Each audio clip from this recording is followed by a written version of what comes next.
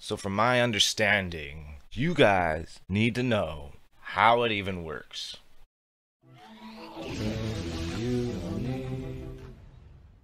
Welcome to the channel. My name is CodyYouKnowMe. For those of you who are new, I like to stream on Twitch every Friday, Saturday, Sunday at 11 p.m. Mountain Standard Time.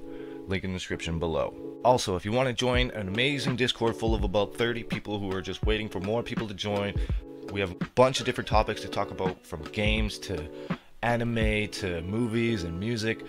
Be sure to join. Link in the description is also below.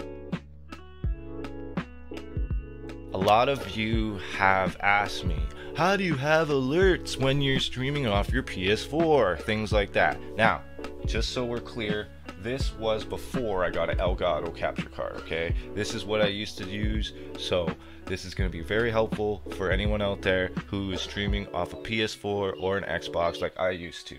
So, to the ones who say, oh, it doesn't work, Max, this video will help you, bro. It will help, okay?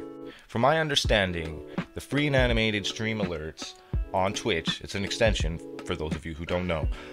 It's basically a Twitch extension that allows console streamers to have follow alerts or subscriber alerts or host and raid alerts, things like that, okay? Without the need of streaming off of a PC. And basically, there's a little secret that you can do with it. You can change the color of the text, for those of you who don't know. I have a video about it. You guys can go check it out. It's called Secret Feature for Free and Animated Stream Alerts. I'll probably put it in the card up here. Alright, we're here. We're at our creator dashboard in the extensions area.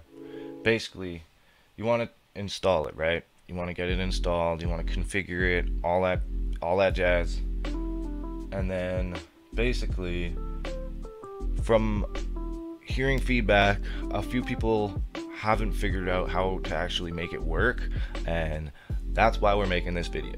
But just so we're clear, you need a PC or laptop or smartphone available to have the window up to be able to use this Twitch extension. Okay, so we're here at our stream manager, and basically what you want to do is we're gonna remove our camera quick. So, and as you can see, it's right there, right? Just right there. And what you need to do to have it actually work for your Twitch streams, streaming off of Xbox or PS4 or whatever, you need to have this open. You need to have this window open. See how it has a volume bar right above me?